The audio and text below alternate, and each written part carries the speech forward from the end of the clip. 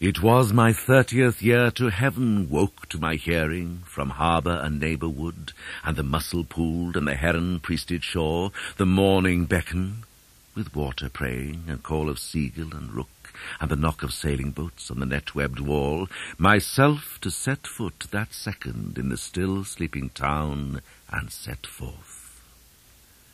My birthday began with the water-birds and the birds of the winged trees flying my name above the farms and the white horses, and I rose in rainy autumn and walked abroad in a shower of all my days. High tide and the heron dived when I took the road over the border, and the gates of the town closed as the town awoke.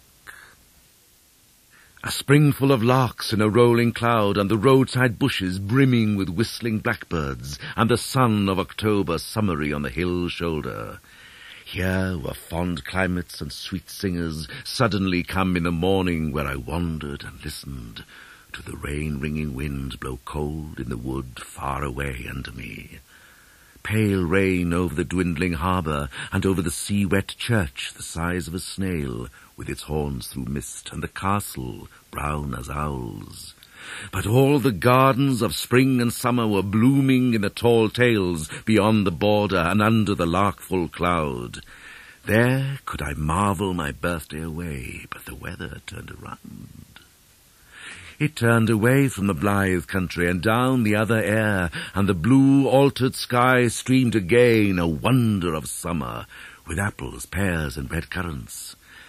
And I saw in the turning so clearly a child's forgotten mornings, when he walked with his mother through the parables of sunlight, and the legends of the green chapels, and the twice-told fields of infancy, that his tears burned my cheeks, and his heart moved in mine. These were the woods, the river and sea, where a boy in the listening summertime of the dead whispered the truth of his joy to the trees and the stones and the fish in the tide, and the mystery sang alive still in the water and singing birds. And there could I marvel my birthday away, but the weather turned around, and the true joy of the long-dead child sang burning in the sun.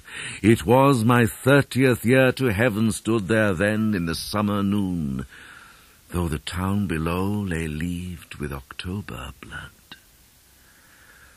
Oh, may my heart's truth still be sung on this high hill in a year's turning.